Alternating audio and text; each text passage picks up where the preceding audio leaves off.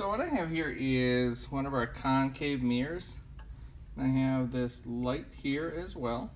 Now, yes, you can see the light bulb in the mirror.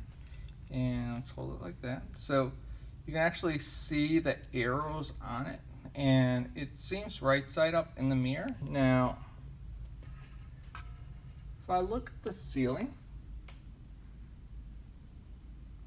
I can project an image of that light bulb there.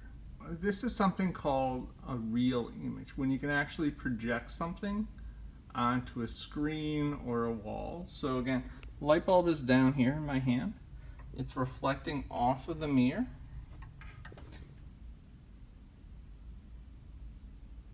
So if you think about this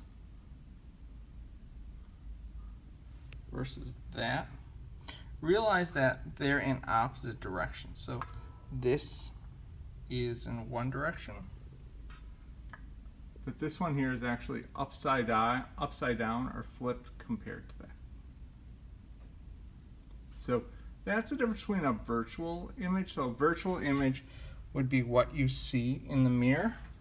A real image is something where rays of light actually meet and you can project it somewhere into the real world.